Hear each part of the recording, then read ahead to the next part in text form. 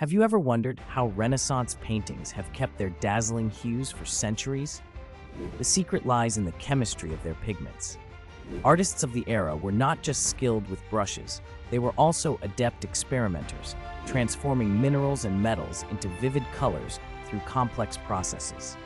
Take ultramarine, a radiant blue extracted from the semi-precious stone lapis lazuli. Imported all the way from Afghanistan, it was more valuable than gold and prized for its intense, deep hue that no synthetic pigment could match.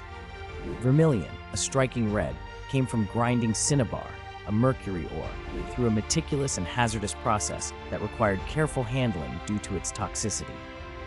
Earthy ochres, vibrant greens from malachite, and bright yellows from lead tin alloys filled their palettes, each pigment offering unique chemical properties. These pigments were bound using egg yolk, oil, or resin, which not only helped the paint adhere, but also formed chemical bonds that protected the colors from light and moisture. This intricate chemistry ensured their longevity and brilliance. Through a blend of artistry and alchemy, Renaissance painters unlocked a spectrum of colors that still captivates and inspires us today.